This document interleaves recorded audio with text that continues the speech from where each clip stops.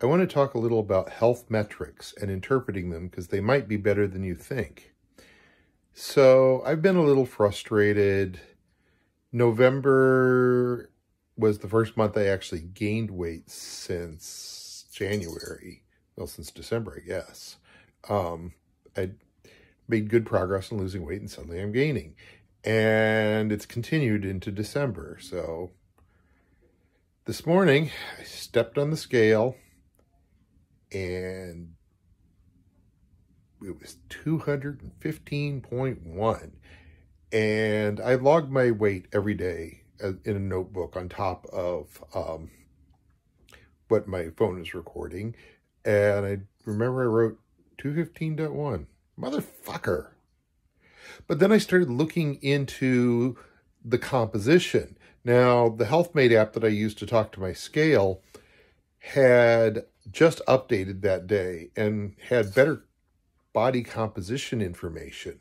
And what I saw was that in December, and it's December 7th, so after 1 week, I have gained 3.2 pounds of muscle and I've lost 1.3 pounds of fat.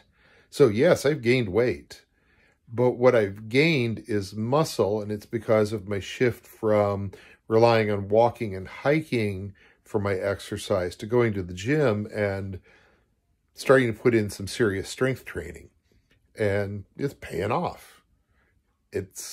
So my metrics are good, even though my weight went up. That's an excellent metric. And I looked at my body composition since August when I got the current scale and started using HealthMate.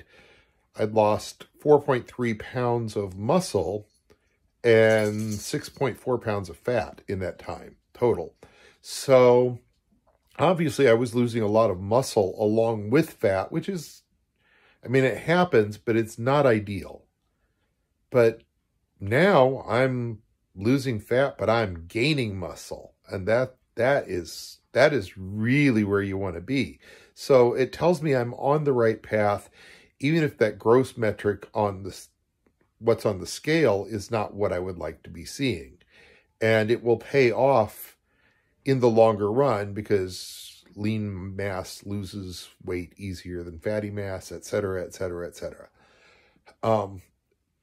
This gets to another habit I have that I really recommend to everybody, which is log your metrics. I mean, yeah, your phone is full of data. If you use a scale, if you're using a smartwatch, you've got all sorts of marvelous health data appearing. But every morning I sit down and I log. Until very recently, I did it with a pen and paper. Right now I'm using Obsidian, which I use for a second brain, which I'll go into at some other point. But, you know, I write down, how did I sleep? When did I fall asleep according to my watch? When did I wake up according to my watch? How long was I asleep? Which, sure, my phone's recording for me. But also, well, how did I sleep and what was impacting it? Like, you know, I was up too late last night because I was over at a friend's place, and it messes with my wind down if I'm socializing.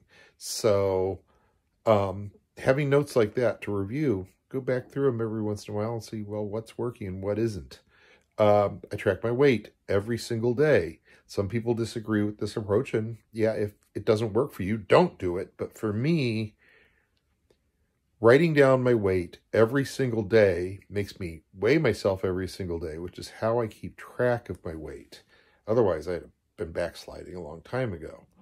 I was writing down my VO2 levels off of my Apple phone until recently, when I'm not walking outside enough to get consistent levels anymore. But now I'm starting to track my body composition. So that's something. At any rate, metrics are good. Metrics help you know if you're on the right track. But even if your metrics look like you're on the wrong track, look again. Look deeper. You might find the news is better than you think.